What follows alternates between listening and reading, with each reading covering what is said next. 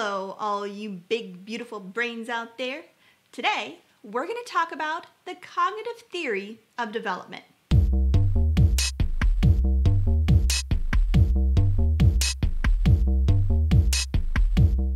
Before we get started, take a minute to subscribe to Psy vs. Psy. Help out your friendly neighborhood psychologist while I tell you all about cognitive theory.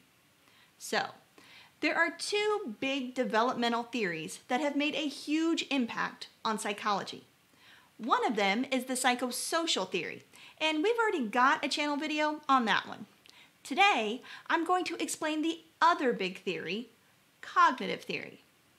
Cognitive theory was first developed by a Swiss psychologist named Jean Piaget. And Piaget was quite the character.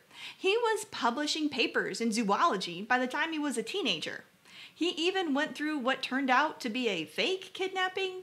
Really, his personal life could be a whole video just by itself. But our story starts when he was working for a guy named Alfred Binet.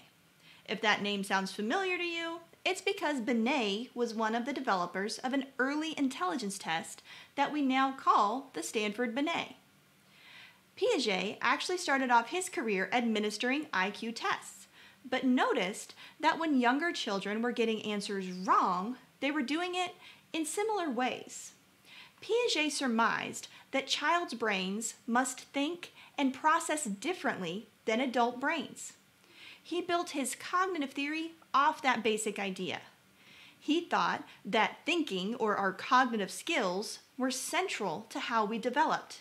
In other words, our cognitive abilities develop through stages, and we shift how we think as we age. Let's take a look at Piaget's stages so you can get a better idea of what I mean. The first stage is called sensorimotor, and it takes place from when we're born until we're around 2. In this stage, how we think is greatly influenced by the world around us, specifically the information we're trying to figure out from our senses. We're learning how to look, how to listen, and how to separate what is us from what is the world around us. We're trying to do things like figure out object permanence, where just because you can't see something doesn't mean it's not there. Babies usually develop object permanence around 5 to 8 months old. Trust me, once a baby develops object permanence, peekaboo, just doesn't have the same magic. The second stage is the PreOperational stage, and it's from when you're 2 until about age 7. This stage is focused on symbols and pretend play. At the beginning of this stage, kids start to use objects symbolically, especially when they're playing. Kids in this stage also really struggle with the concept of egocentrism. That's the idea that they are the center of everything. They have a really hard time understanding anyone else's point of view. From age 7 until about 11, kids are in the concrete operational stage. This one's easier to remember because the name is really everything that they're about at that age. Concrete reality. They're separating fact from fantasy.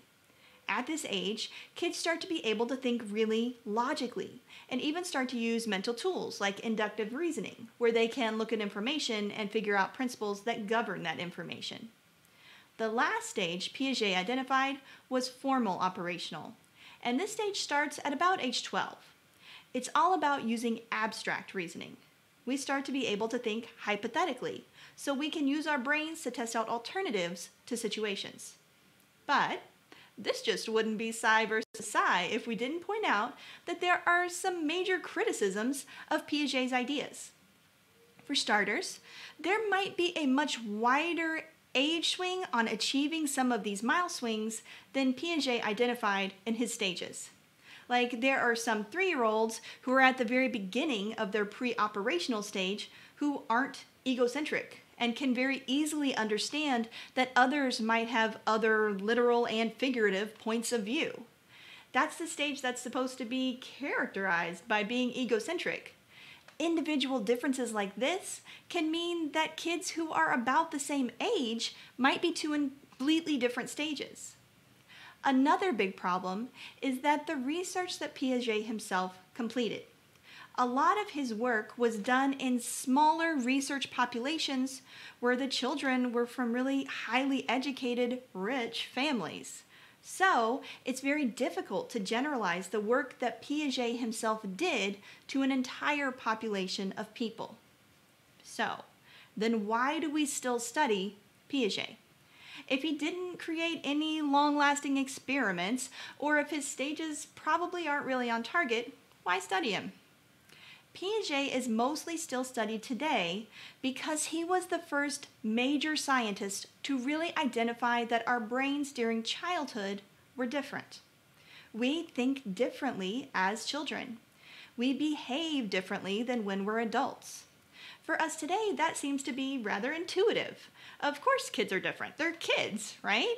But predominant thought up until that point in time was that children's brains were just tinier versions of adult brains. Piaget's work helped change scientific thought because even though kid brains aren't just like adult brains, that doesn't make them bad, just different and worthy of being studied for exactly what they are, unique and wonderfully children. If you want to find out more about your unique and wonderful brain, make sure you subscribe to Psy vs. Psy so you can get all of our other videos and you can learn all about the science of psychology. Until next time, keep thinking, and I'll see y'all later. Bye!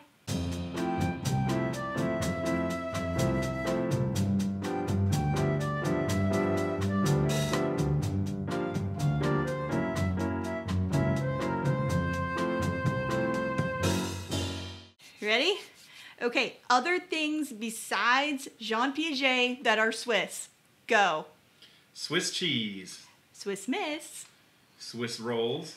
Swiss meringue. Swiss watches. Swiss chard. Okay, that's the first vegetable. It's getting kind of late in the list. I don't know.